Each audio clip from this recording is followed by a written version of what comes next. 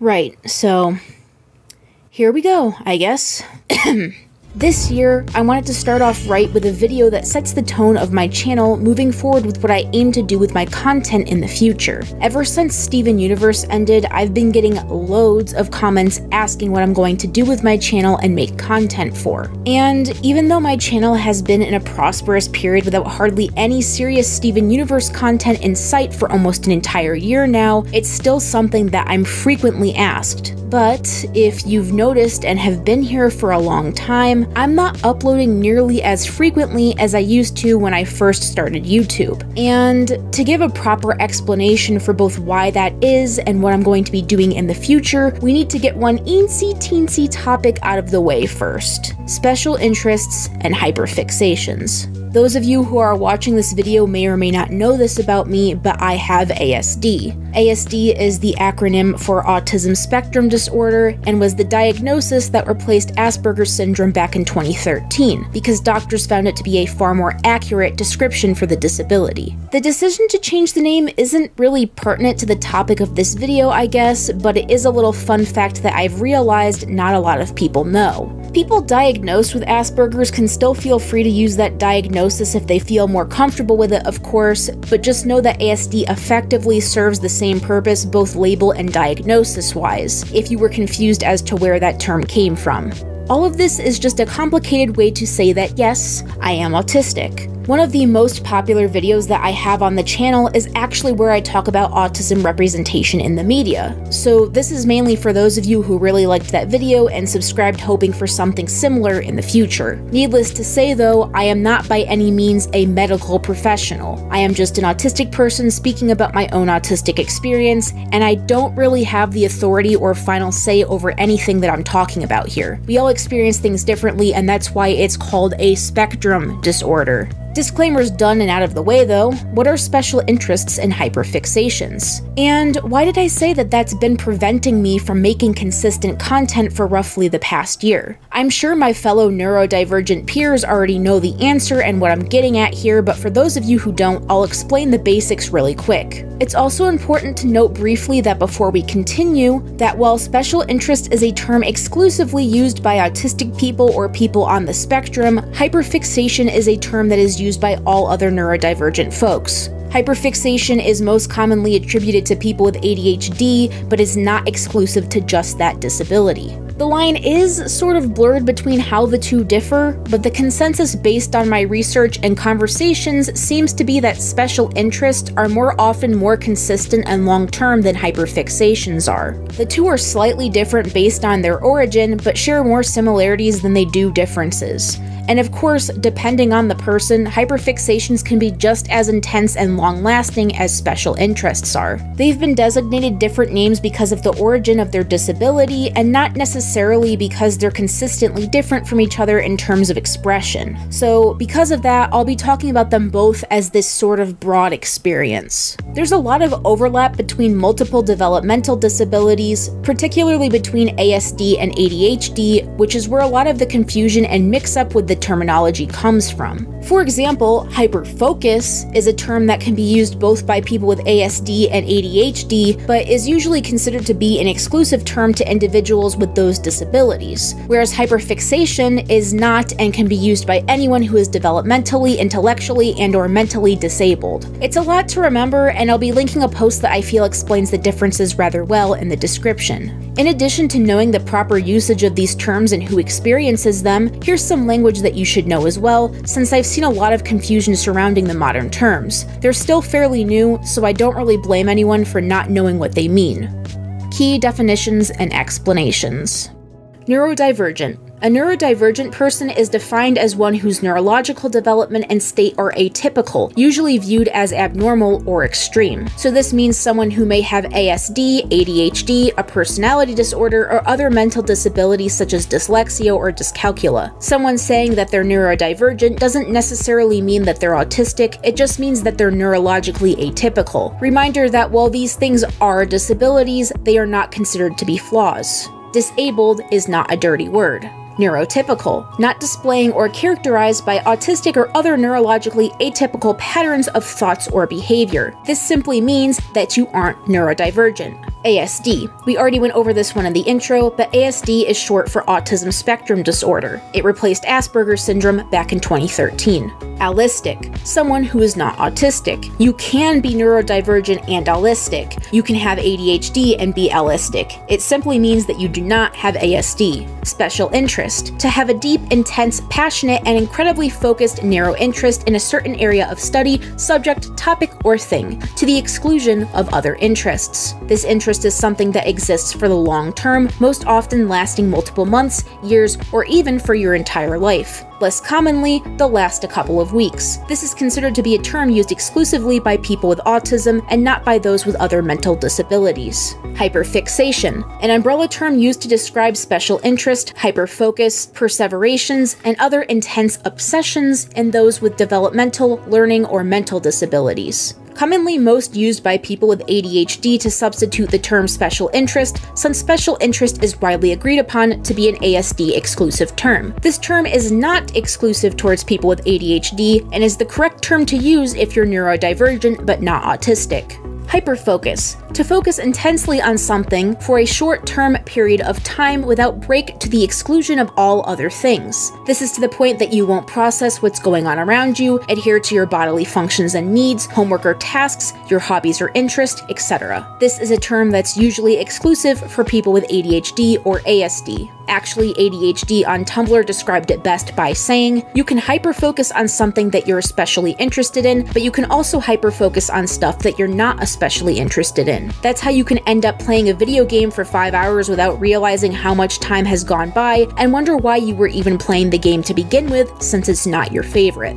Differences between hyperfixation and hyperfocus. Okay, so with those simple but fundamental definitions out of the way, it's time for us to get into explaining the complexities of special interests, hyperfixations, and hyperfocus. These terms seem to have created a lot of confusion in groups just learning about them through individual research, particularly in leftist online spaces. They aren't the same thing, no matter how they tend to be grouped together and talked about together. And while they sometimes overlap and exist side by side, they are still two very different things. A special interest, for example, can be best described as an intense and passionate level of focus on things of interest over a long period of time, sometimes lifelong. Hyperfixation is essentially the same, but may be experienced differently since it's generally the umbrella term that is used by all neurodivergent people. Hyperfocus differs from both and can be best described as being fully and 100% immersed in something to the point of being unable to break your focus on whatever it is that you're hyperfocused on. The difference between the two can best be described like this. Hyperfocusing is when you concentrate on one activity or task for a prolonged period of time, far beyond what a neurotypical person typically does. Hyperfocus can sometimes involve a topic rather than a task, but not always. For example, the task may be on an interest because it's researching facts about dolphins for 5 hours without noticing that it's 4 AM and you stayed up all night on a school or work night. Or it could simply be playing a video game all day and not noticing anything around you, including your need to eat, sleep, or go to the bathroom, despite your body giving you very clear indications and warnings. It's basically an extreme case of, whoops, I lost track of time. And of course, it really depends and varies. Both people with ASD and ADHD experience this, even if it's depicted more commonly when talking about the later.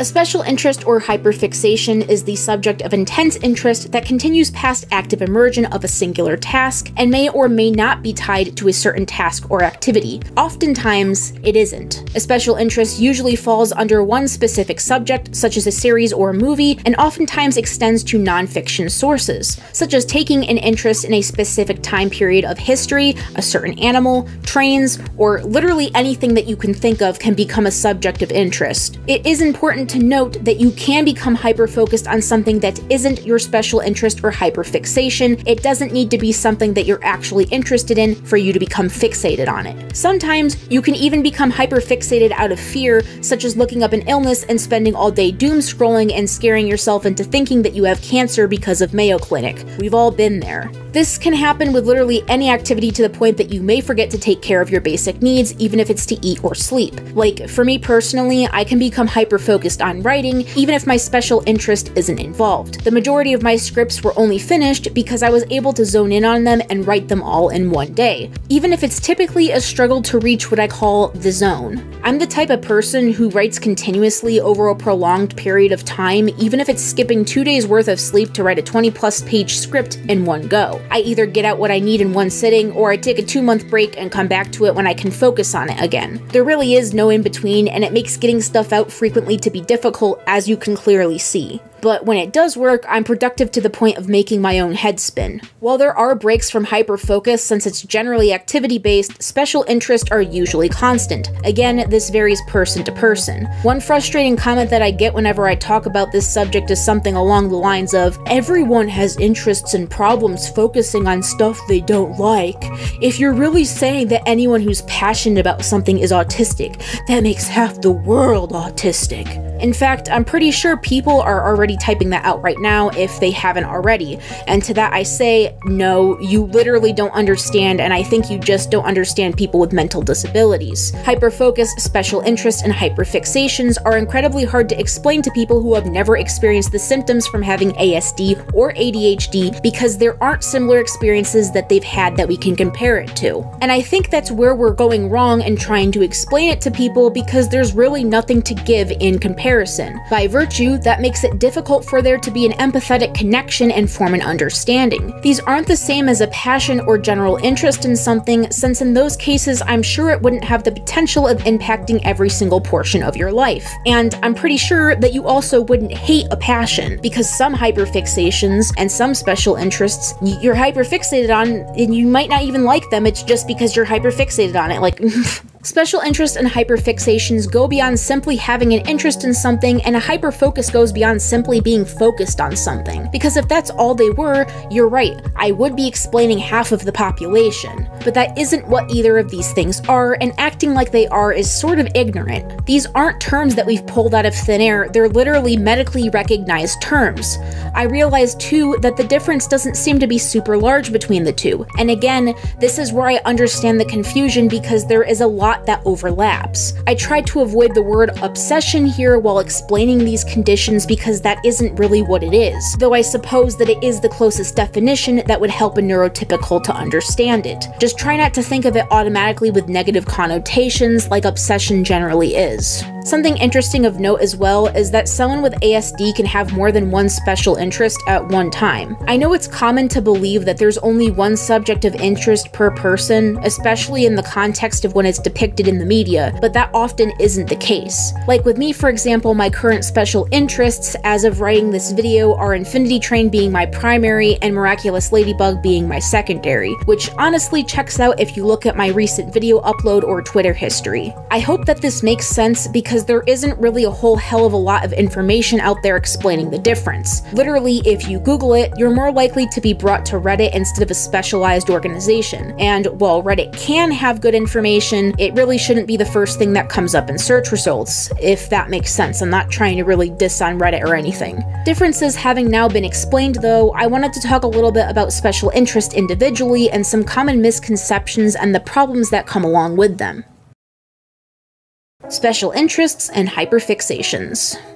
When I talk about special interests and hyperfixations, it's always difficult to do so in a way that accurately describes what it's like having one. And again, this is really difficult to do for someone who doesn't experience it. There's a lot of misconceptions and I think miscommunication on what it is, even in a previous video where I briefly talked about it before. So I'm going to try and clear up a few things here and paint a somewhat accurate picture, at least accurate for me in my experience. One very common misconception is that people choose what they want their special interest to be, and this really isn't the case. At least in my experience, it really isn't. Do you honestly think that I would willingly choose to like Miraculous Ladybug if I had the choice? My experience and history with special interest has a weird pattern that it always seems to follow, and I'm curious if anyone else finds it familiar. My very first special interest was on Winnie the Pooh when I was super little. Despite having most late 1900s Disney collections and cartoons, it was always what I wanted to watch. And according to conversations with my mom, I would literally watch it continuously on replay if you let me. This went beyond baby's first favorite movie, since it was more than just a favorite movie for me, and I practically refused to watch and showed disinterest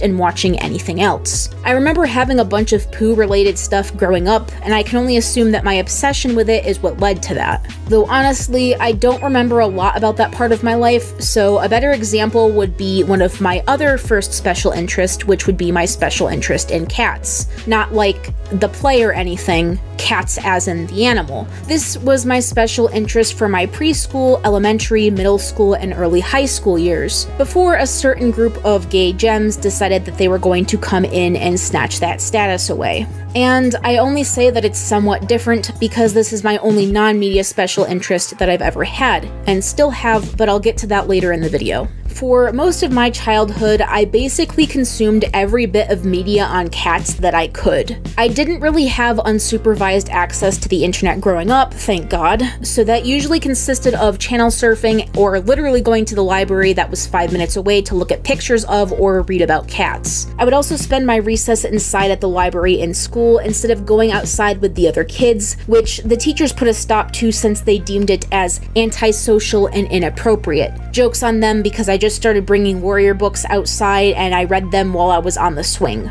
I had a little black and white cat stuffed animal that I got when I was 5, which I'm pretty sure is what kicked off the whole fixation business in the first place. His name is Twizzy and I love him a lot. I'll probably put a picture of him in here with Connor or something in post. I also got my first cats, Sparkles and Lily, around that same time. I've talked about Sparkles on my channel before, so I'll link that video in the info card, but about 90% of my time when I was younger was spent with my cat while surrounded by cat plushies, books, wearing exclusively cat shirts, and watching either Animal Cops Houston, Animal Planet documentaries on big cats, or My Cat from Hell. When I got access to the internet, literally all I did was watch cat videos and researched cat behavior and health problems. I literally only drew cats, and yes, I had a warrior cats phase. What gay person hasn't? I got to the point where I was unable to finish or focus on schoolwork because every page was just lined with cats or cat-like creatures whenever there was free room. I even remember sneaking Twizzy to school while in high school and keeping him in my backpack so that I wouldn't get made fun of for essentially still needing to bring a stuffed animal with me wherever I went as a teenager for emotional support. Most of my conversations with my friends were about my cat or cat-related things, to the point where I earned the name Crazy Cat Lady in middle school and not as a senior citizen. I also developed an incredibly strong hatred for dogs because of how the media and overly obnoxious dog people always depicted them as the better companion and cats as the evil and lesser counterpart. I've thankfully gotten over that to an extent, even though I still don't like dogs for sensory reasons, but I still loathe the media perception and tropes on cats. I honestly could probably make an entire video ranting about just that if I wanted to, but I'll spare you the details. That was the extent that this went to, if it gives you any idea of what going past a neurotypical interest looks like and what a special interest in hyperfixation looks like, because none of that behavior is neurotypical. In what I just told you, there's a lot to break down that will tell you a lot about what a special interest means to someone with a mental disability like ASD or ADHD. This is going to be a little different from what I normally do since I'm analyzing my own behavior here and not a cartoon character, so bear with me. I'll go over what I said piece by piece to highlight the very common attributes. First, special interests are usually seen as a comfort to people on the spectrum. This can help us when we're dealing with sensory overload, or just in general may help us get out energy that may lead to sensory overload. Partaking in a special interest is usually a pleasurable experience and is incredibly fun and exciting for us. You can see this in behaviors such as the person surrounding themselves in either merch or objects related to their special interest or info dumping about it. So in my case, my room looked like Cat Central because being around cats made me feel safe, comfortable, and happy. This is also why why I would wear cat shirts and sneak Twizzy to school with me, because it made me feel safer. Whenever I was feeling overwhelmed, I would either go to my locker to hug and pet Twizzy or go to the bathroom to look in the mirror at the cat shirt that I was wearing. And starting even younger than that, I used to take him to preschool with me when I got separation anxiety from being away from my mom. I know that seems kinda weird if you haven't dealt with this, but special interests are a source of repetition and structure. We know what to expect with them, and therefore they can help us by grounding us in situations that can be overwhelming or lack structure, such as a public place with a bunch of overwhelming and unpredictable stimuli, like school or work. It can also become the only outlet if you're shamed for stimming, which, let's be real, the moment you flap your hands or do a behavior that's even moderately visibly autistic, you can feel the bullies and class clowns in the back of the room just waiting to call you a slur when the teacher isn't paying attention. So obviously, that isn't the best option for relieving stress and expressing yourself positively.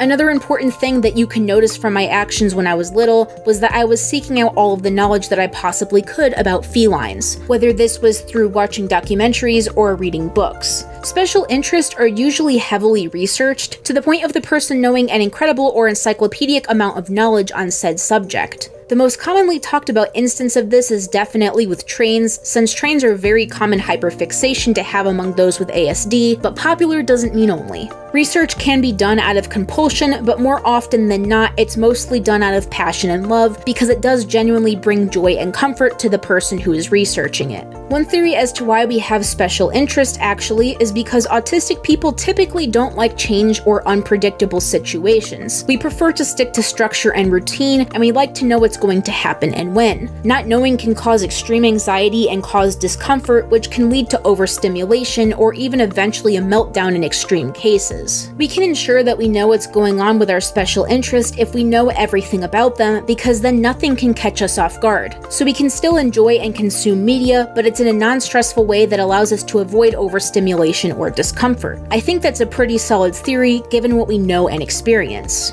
Another behavior worth pointing out in my experience with cats is that I developed a hatred towards dogs. Not because of anything that a dog did to me, but simply because dogs were used to criticize or talk down on cats. And it wasn't just dogs either. I would get cartoonishly upset whenever anyone said that cats were bad or that another animal was better. And when I say cartoonishly, I mean I've had full-on meltdowns over it before. Going involuntarily mute, throwing a fit, going into a fetal position, crying out of frustration, the whole shebang. I think something not a lot of people realize is that people with ASD or ADHD can be incredibly sensitive to criticism. This also extends to criticism of our special interests, and we can become stubborn or very upset when someone is bad-mouthing it, to the point of it feeling like a personal attack. This is also why you have a lot of neurodivergent kids getting really upset with people for making fun of things like Five Nights at Freddy's or Fortnite, which are things that are also a very common subject of hyperfixation. It may also cause the individual to feel like they're a bad person, since liking something to this extent can certainly become a part of your identity. And so the line is blurred between whether they're simply insulting your interest or you for liking it.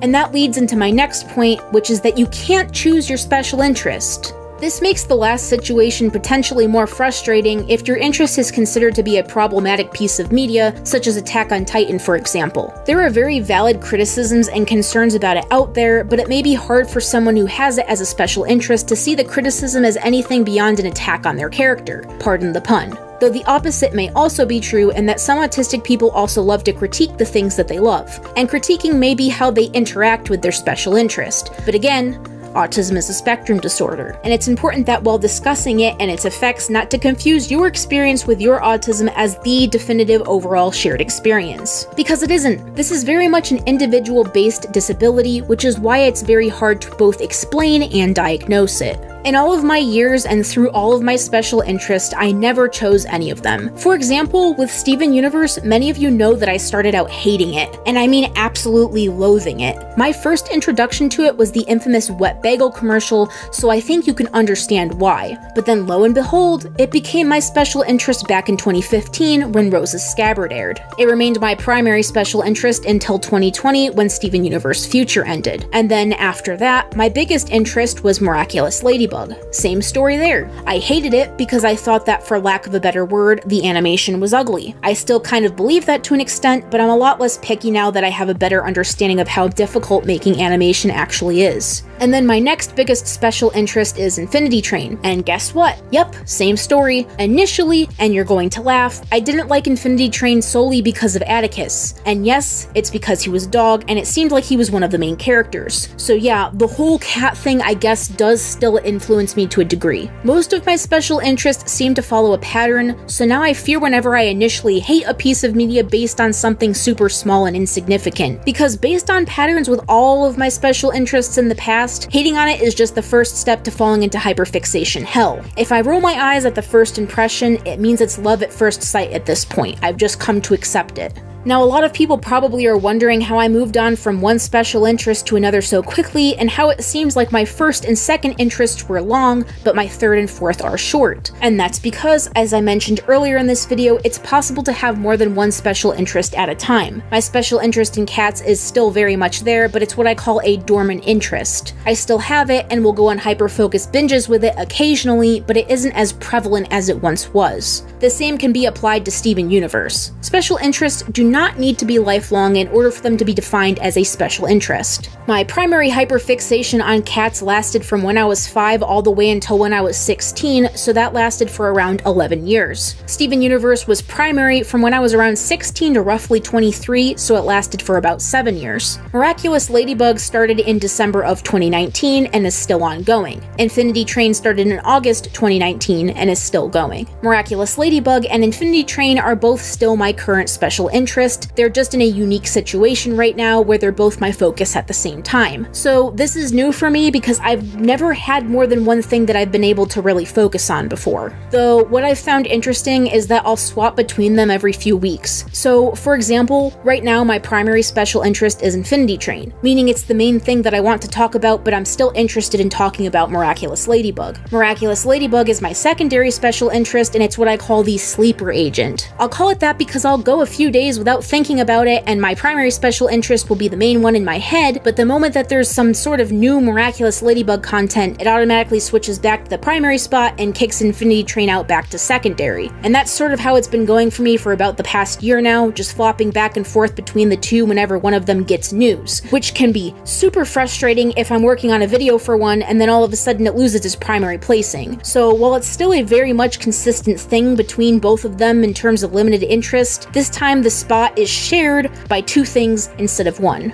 The great thing about it for me though is that my hyperfixation is something that I've turned into a career for myself. Without my focus or love for animated shows, I'm not sure where I would be right now. It's pushed me to go further with my education and allowed me to see what truly makes me happy in life. I enjoy talking about these things, which is why I have such a hard time not talking about them beyond the obvious. I want to be able to use this to eventually help make and work on something truly great, and I know that eventually I'll be able to do that. Although, I hope that me going through this has helped you to understand what the experience itself is like, if only to an extent. That said, there is a fair share of potential problems and misconceptions that can come with the whole special interest thing, as I'm sure you've deduced, either by listening to me explaining my experience or by having experiences yourself. Let's get into some of those.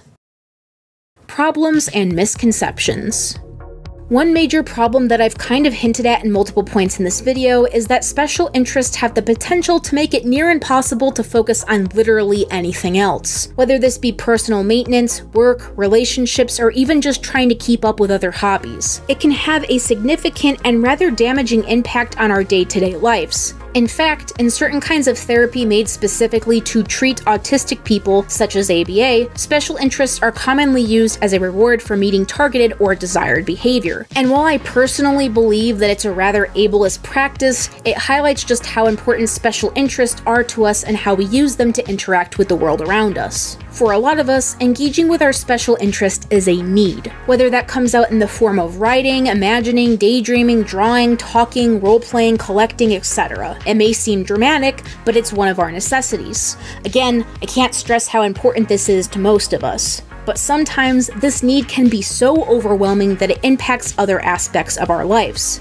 Focusing in school can become hard because we can't really focus on the work or what our teachers are saying to us. This can lead to low grades and overall negative association with school, despite the fact that we usually do love the process of learning. It's just incredibly difficult or near impossible at times to find the focus or have interest in learning about a non-special interest related subject. I can't remember one required class where I paid attention for more than half of the time, and my grades and GPA suffered immensely from it. College was better because I could set my own schedule and take breaks whenever I wanted. And what would you know? I actually averaged between an A and a high B in all of my classes when I was allowed to do that, whereas in elementary and middle, I was almost exclusively a C and D student. Neurodivergent kids are set up to fail in a modern school structure, but that's a whole topic for a different video. Another thing that it can impact negatively is our relationships. This is for a few reasons, but I'll cover the main point first to get it out of the way. I'm just gonna say it.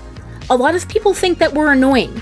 Yeah, it hurts. Yeah, we know it's the truth. We aren't stupid. When we talk about the same thing over and over again, we can usually tell or we assume that you've lost interest. You can only discuss the same thing so many times with the same person before they've already heard it all and no longer find being in a conversation with you to be interesting or fulfilling. Unless, of course, you're friends with someone who has the same special interest or same hyperfixation as you, in which case, there's very few things that feel as good as that. A lot of the time, this happens the most with family members. For example, my dad really has no interest in animation whatsoever, and so we don't really talk at all because he doesn't want to hear about it. I try to engage with stuff he likes, but my brain always will wander off before I really get too invested. And believe me, I have tried, like, genuinely tried. But where does my brain go? Back on the infinity train. This can lead to familial relationships weakening, especially if they don't really care enough to understand the importance of special interests and how important they are for our emotional and overall well-being. And while I personally can focus on anything that's animated, I just can't focus on something that's live action. It's impossible for me. The other way that it can affect relationships is by us forgetting to talk and keep up with friends. And this may seem kind of stupid, but hear me out.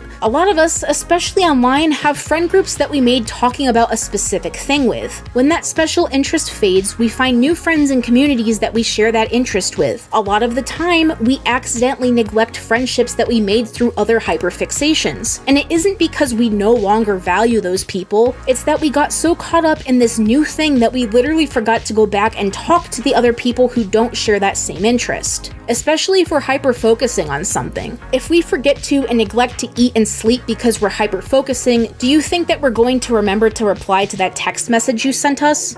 Probably not. And it's not a matter of us not caring. It's a matter of our brains needing this thing to function and a lot of the time not allowing us to focus on anything else. And yeah, it could come off as us not caring because we just didn't remember, but that's literally not the case, and I assure you that we most likely already feel awful and are too ashamed to reply when we do remember. And I touched upon this earlier as well, but hyperfixations and hyperfocusing can also make it difficult to remember to take care of ourselves. There's been times when I've stayed up 2 days in a row because I'm talking to someone about something I really like, or failing to eat for an entire day because I just didn't think about trying to eat. By the time I'm able to pull myself away, my stomach hurts and I'm dizzy. And I likely was before, I just didn't notice because I was so focused on whatever it is I'm currently thinking about.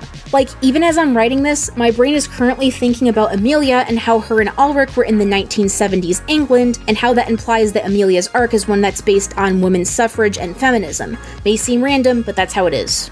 And this leads to the question that I asked at the very start of this video. Why haven't I been making videos as frequently lately? It's because I'm simply finding it difficult to balance hyperfixation and putting that focus into words. It's not a lack of passion, it's actually the exact opposite. I love it so much that I want to talk about it, but I either get too excited to the point of being unable to type it out because it's all I want to think about and talk about, or my interest abruptly switches between Infinity Train and Miraculous Ladybug. And when it does that, I need to stop whatever it was I was working on involving that show and try to swap back to the video involving that I was working on previously. It's truly a frustrating cycle to be trapped in. And I don't want to imply that I'm suffering or whatever, because I'm not. Most of the time, my relationship with my interests is incredibly healthy. Occasionally, yes, it does become overbearing. I just happen to be in an overbearing situation right now, but I know that it will go away soon just based on how I am and based on my history with this type of thing.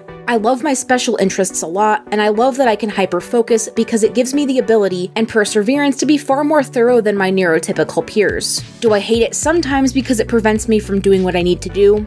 Yeah, sometimes, I think that's fair to say, but I always say this and I'm going to say it again. Once we harness the power of being able to hyperfocus, it's all over for the neurotypicals because they won't be able to keep up with us. Not many neurotypical people that I know can sit down and write a 40-page thesis on coconuts in one day and get an A+ on it, and I always feel powerful whenever I end up accomplishing something like that. It just becomes a problem when I can't turn it on and off, which is very much the predicament I and others like me find ourselves in. At least with Steven Universe, it was my main and only interest. It's why I was able to push myself to get consistent uploads out, because my channel in one way or another was a way for me to info dump without having anyone else to talk to about it. Quick definition as well on that end, but info dumping is the practice, common amongst autistic people, of giving intricately detailed summaries of their topic of interest in single heaps. This can occur in conversation both online and offline. Speaking in paragraphs is another way to describe this. And although special interests are one of the flagship symptoms of autism and of course neurodivergency in general, it's also normal for you to be autistic and not experience this at all. And of course this also goes without saying that it's also normal if you have ADHD and also don't have a hyperfixation. It could just be that your problem rests strictly on social cues or having problems distinguishing between tones. I know a lot of people assume that this is something universal between everyone on the spectrum, and it really isn't. It's normal to express some symptoms while not expressing others, regardless of how common they are across the disability as a whole. A lot of times people also assume that we're selfish for either talking about our special interest all the time or using our struggles to relate with others. This isn't the case at all and is actually usually a simple misunderstanding. If we share our special interests with you, it means that we care about you and we want something to enjoy and bond with you over. A lot of times, hyperfixations are very important to us and a big part of who we are and how we experience things. And so trusting you with that information indicates that we care about you and trust you a great deal. We want you to experience something that brings joy to us, hoping that it will also bring joy to you. A lot of the time too, it's the only way that we know how to interact, and we want to interact with you.